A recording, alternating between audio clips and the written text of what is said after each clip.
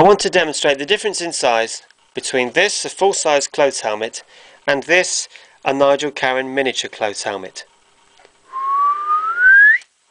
As you can see, tip to tip, quite a difference. That's because this stands at 1/6, which actually, believe it or not, is larger than my usual miniatures. My working miniature is usually about 1/5 in scale, which means that each piece stands at approximately 10.5 inches in its own right.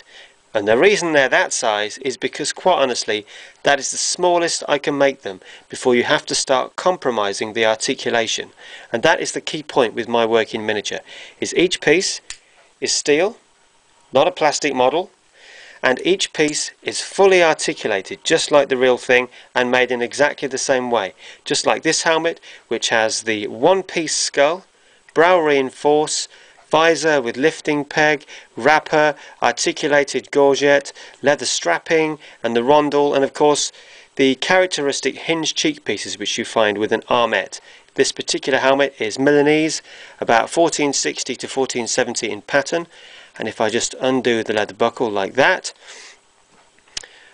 you'll see I can open the visor, I can open the cheek pieces, which has this sort of butterfly shape, and there we go. You'll see one fully articulated Milanese Armet. Right, let's try and put it back together. There we go. Click that. Any armour can be reproduced in miniature or full size for that matter. All you've got to do is send me an email and I'll take it from there. nigelcarren.com